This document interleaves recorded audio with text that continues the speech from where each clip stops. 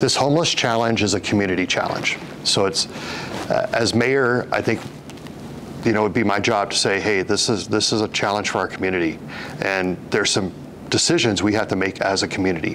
For example, one of the things I've encouraged people to do is say, let's help those who are truly homeless. And let's make sure that we are supporting with our donation dollars organizations that are having a great impact.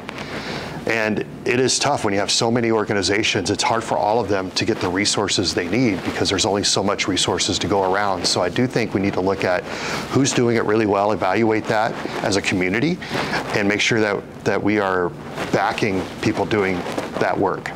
And I think that's a significant part. There's different kinds of homeless people. There are people who are truly homeless who need help. They're in a situation, they're in a bind, and that's difficult.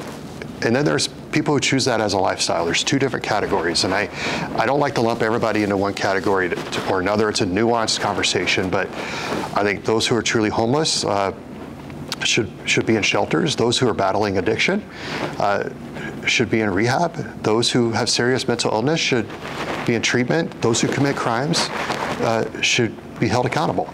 All of those things are true, and that's as a community. The government's a part of that, but it's not the only part of that. You need nonprofits, churches, and really everyday folks deciding, here's how we're going to tackle this. That includes choosing not to give to a panhandler, but instead give to an effective organization.